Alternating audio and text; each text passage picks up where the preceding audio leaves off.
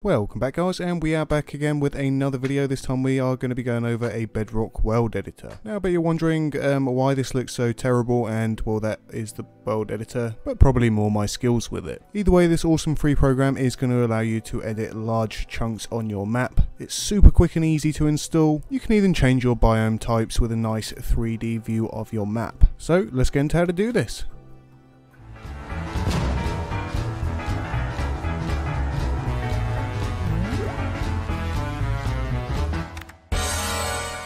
So to get started, you're going to want to head on over to amuletmc.com. I'll leave the link in the description, and this is basically where you're going to download it from, whether you got Mac, whether you got Windows, or whether you got Linux. It's simply a case of finding the one that you want to download, or the one that suits you. I'm going to go for the release rather than the beta and the 64-bit. So if you just go ahead and click this, it's going to start downloading. If you head on over to your downloads file, you can simply drag and drop it onto your dashboard, and it will then open up the files. If it hasn't opened up the files and it doesn't look like this, then simply right hand click, go to the 7-zip, and then go to extract files. Click OK and it will extract it where you are. It won't come up with this message for you because I've already got this extracted, so I'm just going to go ahead and cancel. But for you, you're just going to go ahead. Once you've done that, you can go ahead and delete the old folder, because you're going to have a folder like this, which is the extracted version.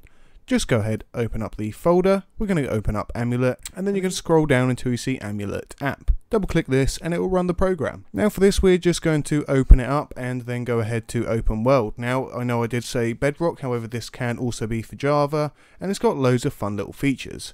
We're just going to go ahead with one of the features on the Bedrock for now, just so Bedrock clients can log on and do some world editing. If you have played on this already, it's going to have your recent worlds on the right hand side. However, we're going to go to Bedrock and we're going to open up one of our worlds. This is directly attached to our Minecraft, so it will open up all the worlds for Bedrock or Java.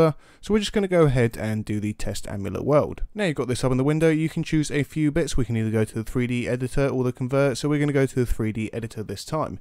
Now the way this works is going to be the chunks where your player was last loaded. So if your player was stood exactly here where I am right now, this is where it's going to load up.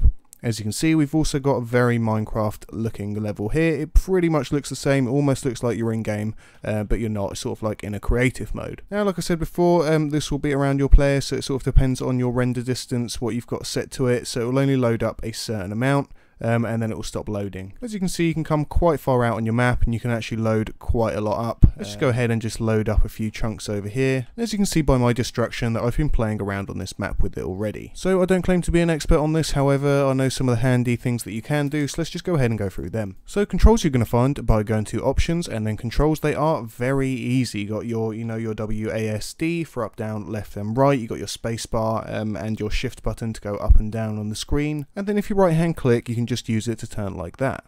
Your left hand click is going to be the selector, so let's just go ahead and try and select this tree right here and then just copy it over and make much more. So I'm just going to click it and I'm going to hold the button down. Once you've got the object that you want to copy over, just go ahead and click copy. You've now got a nice little copy of this tree. So if we come straight down here, choose the selector on the left hand side, then we can go to paste. Now it's going to give you the exact copy of the tree, which we can then just click into the ground right here. Now once it's in the ground, you want to center it or rotate it a little bit. You're going to use the location first. So the X is going to be how much on the X axis. We can move it like that if we want. On the Y axis, we'll just move it up so it looks a little bit more normal with the grass coming out of there. And then we can of course turn it on the Z axis also. If you want to rotate it, you can of course do that too. If you ever wanted an upside down tree, that's the way to do it. However, let's turn it the right way around and let's turn it on the Y axis so it looks a little bit different. Once we hit confirm, oh, and of course you can also choose whether you want to scale it. So if you wanted to see a tree like a flat pancake, just click it down to 0. We can again scale it on the X-axis or of course the Z-axis as well. So let's make some super fat tree. Let's make it going up. And now let's go ahead and confirm. Now before you go ahead and do this, I do recommend doing it on a test world because it's hard trying to get your distances right sometimes. As you can see here, I've dug into the ground, and especially if you're doing your main world, I very much suggest using a copy. However, as you can see, you can do this, and you can do this on quite a large scale as well. Let's say for instance I wanted to copy over this mountain. I'm going to bring up a big square like this. I might want to extend it by simply clicking on the corner that you want to extend it by and extend it like that, and we're just going to go over to copy. You can also go ahead, delete the blocks, or paste in that section. Instead, let's just try the cuts. Let's just cut it, and that's going to cut everything from that area there, and it's going to leave it quite bare. Now if I come over to this side over here, we're just going to select paste. We're going to find a nice place to put it, which is going to be here. We can then choose with the Y-axis whether we want to bring it up a little bit further, and we're just going to go ahead and confirm and paste that in so we get a nice little mountain view. As you can see, we've now created a nice little mountain dip there, but we might have to cover up the floor a little bit as I've done that a little bit too low.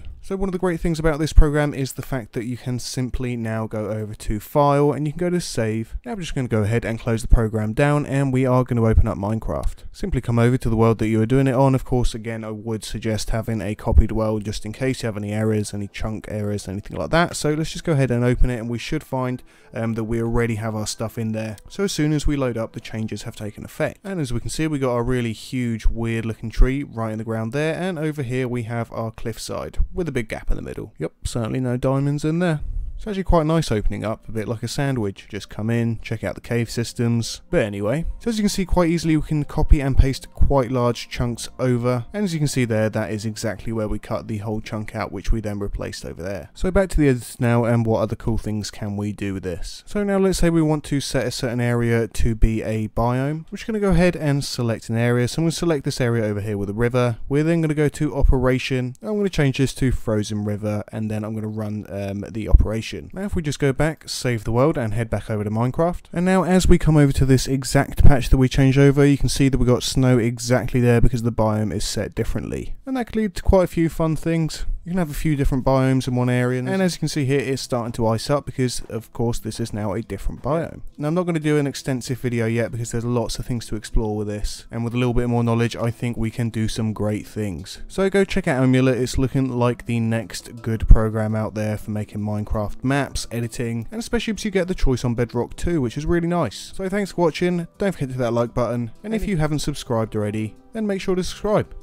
Bye bye.